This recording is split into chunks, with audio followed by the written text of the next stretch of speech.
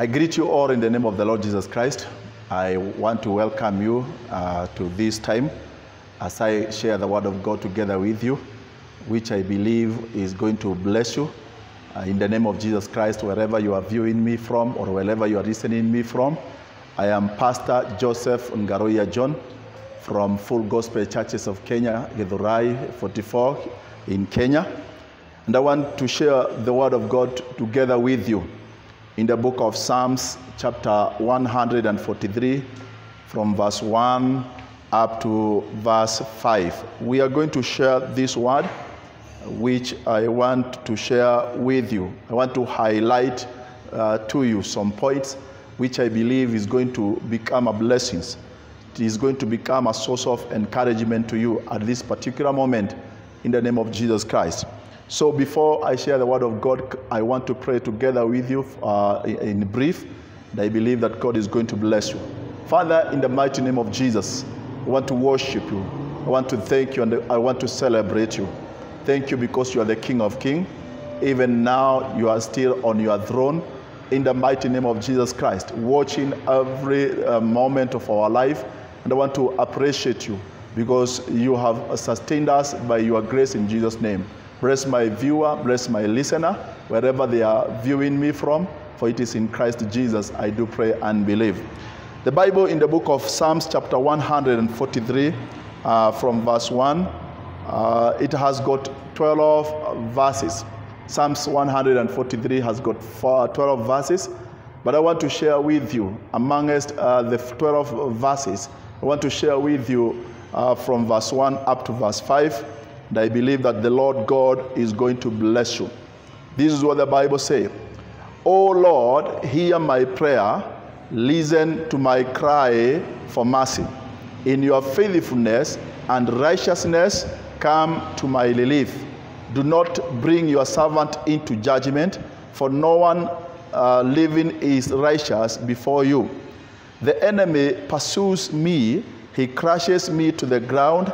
He makes me dwell in darkness like those long dead. So my spirit grows faint within me. My heart within me is dismayed. Verse 5. I remember the days of long ago.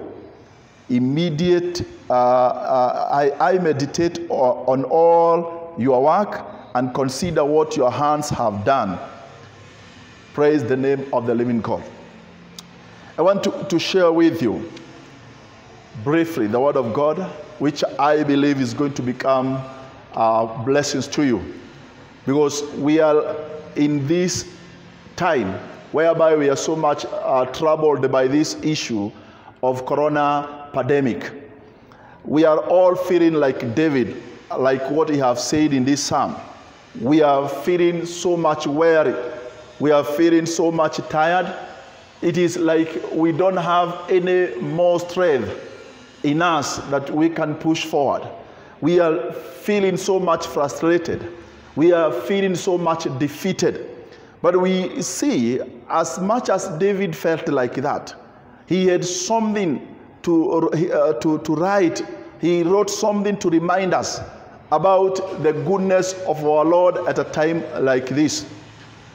As much as we are feeling like that, we should not stop at this point, the point of frustration, the point of feeling as if all is lost. Because I want to assure you that all is not lost. As we put our trust and our hope in the Lord God, He is going to quicken us, He is going to revive us, He is going to restore us the lost hope that we have lost in the mighty name of Jesus Christ. So I want us to learn from David when he felt like the way you are feeling right now. When he felt like all is lost. When he felt frustrated and as if he was defeated. What did he do? He resorted to turning to God. And as he turned to God, he drew his source of strength from God. And this is what I want us to do. At this particular moment, we need to look unto our God. Even the Bible says in the book of Hebrews chapter 12 and verse 2, looking unto Jesus, the author and the perfecter of our faith. There is no other place we can draw our strength. There is no other place that we can feel encouraged. There is no other place we can be comforted. It is only in the Word of God. And I want to share with you some key points that can help you and I to overcome the kind of the feelings we are feeling at this particular moment in our life in the name of Jesus. So as much as David felt like you are feeling you are at your lowest moment, you are feeling discouraged, I want to share with you that God, together with David, we need to concur with David. We need to come back to our senses in order for us to see what can we do at this particular moment. So it doesn't matter whether you are feeling frustrated, you are feeling discouraged. One thing that I want to submit to you is that where you are is not your final place. It is not your destiny. God have destined you to greater things. You have a future in the mighty name of Jesus Christ. So we want us to learn from David, for us to know, to understand what kept him going in the midst of all that surrounded him at that particular moment. So I know that we have prayed. I know that we are still in prayer, praying to God and seeking divine intervention, that God is going to intervene in our life so that all that is happening around the world, this COVID-19, this pandemic called Corona pandemic, it is going to come to an end in the mighty name of Jesus Christ.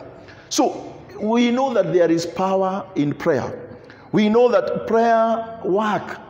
And that is why you see, as we turn to God through prayer, not only we are supposed to pray, but Jesus Christ said that what we are praying for, we should believe that God in heaven is taking care of it in the name of Jesus. So it is after prayer, we believe that it is settled, it is done. God has done it in heaven in the name of Jesus Christ. So what did David do? What action did David took when he felt the way we are feeling, when he felt the way you are feeling, when he felt the way I am feeling at this particular moment? I know that actually there are so many things that we want to see God restore them to order. We want to see order in our nation. We want to see order in our day-to-day life. But we want to see what this great man of God did in his life in the name of Jesus Christ. So after David encountered all that he encountered in his life, we see that the first thing David did is that he turned to God. And that we can read from verse 1, is that he prayed. So the Bible says that, "O Lord, hear my prayer. Listen to my cry for mercy. In your faithfulness and righteousness, come to my relief." As much as God is God, one thing that he is waiting us to do is that he is waiting that we may take an action of faith. We go to him by faith. As much as we are supposed to conduct the way we are supposed to conduct our life, it is only through faith in Christ Jesus. And this is what we are supposed to do. When he encountered all that he encountered in his life, the Bible says that he turned to God through prayer. This is what I am praying. I am requesting you wherever you are. Don't feel discouraged, but turn like David did, to turn to God. Because prayer, when we pray, prayer is the encounter of God's heart with ours. God is ready to encounter with our life through prayer. So prayer is two-way.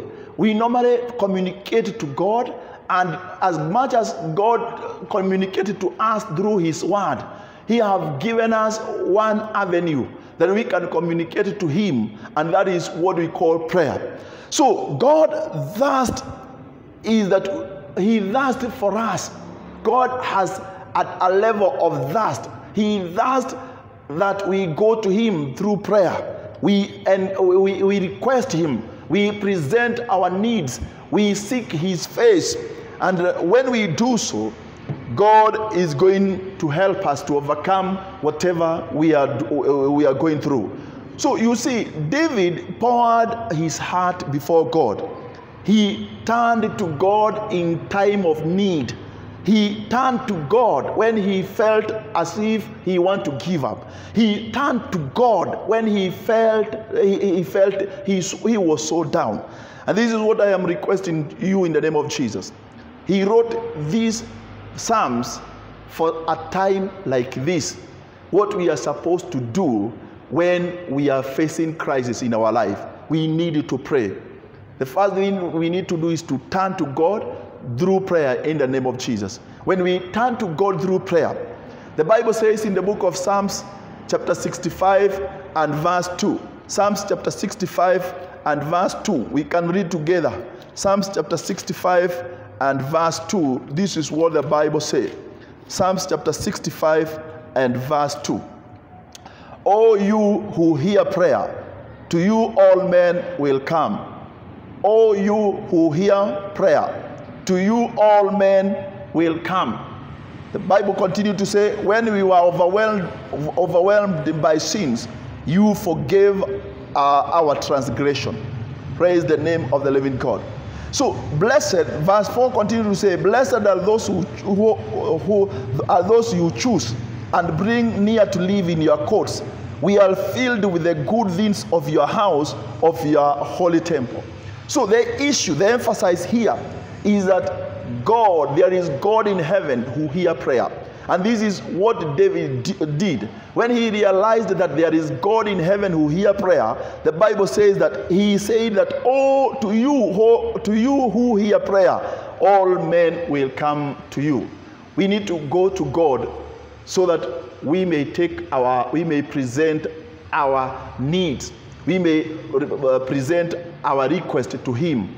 And the Bible says that God is ready to hear us. The book of Matthew chapter 7 and verse 7. The Bible says that pray and it shall be given. In the same verse continue to say that seek and you shall find. The same verse, Matthew chapter 7 verse 7, continue to say knock and it shall be opened for you. So at a time that we feel we are in a crisis, we feel that we are confused, we need to turn to God through prayer. So David prayed in these Psalms. He prayed in Psalms chapter 143 verse 1, and he said, O Lord, hear my prayer. I encourage you. I know that you have been praying, and I also stand here to encourage you. Keep on praying. As much as there is someone praying here on earth, I want to assure you that there is someone in heaven who is ready to hear us, because that is what the Bible have confirmed in the book of Psalms chapter 65 and verse 2. To you who hear prayer, to you all men will come. Kindly, we need to turn to God at this particular moment. This is not a moment that we need to be frustrated. This is not a moment that we need to reach to a point of despondency.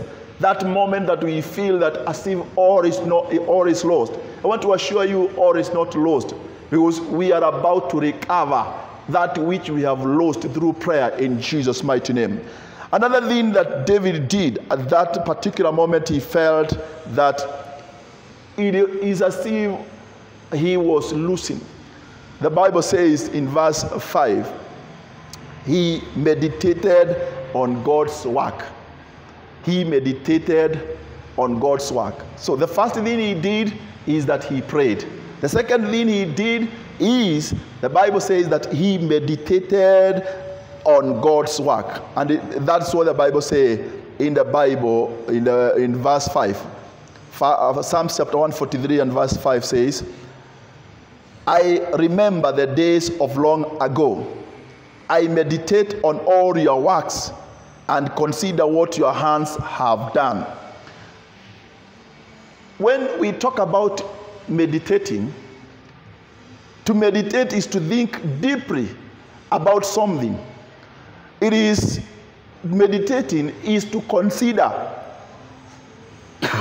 Sorry. It is to consider. You need to pause in your life in order for you to pause a little bit. You need to slow down a little bit. And as much as you are slowing down, you need to consider.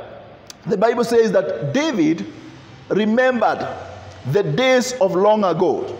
He remembered the work that God delivered his people. He remembered how God fought many battles for his people. He remembered how God in the past, how he blessed those people whom you never thought as if they are going to receive the blessing. He remembered what God did to the patriarch of faith. And that is very important.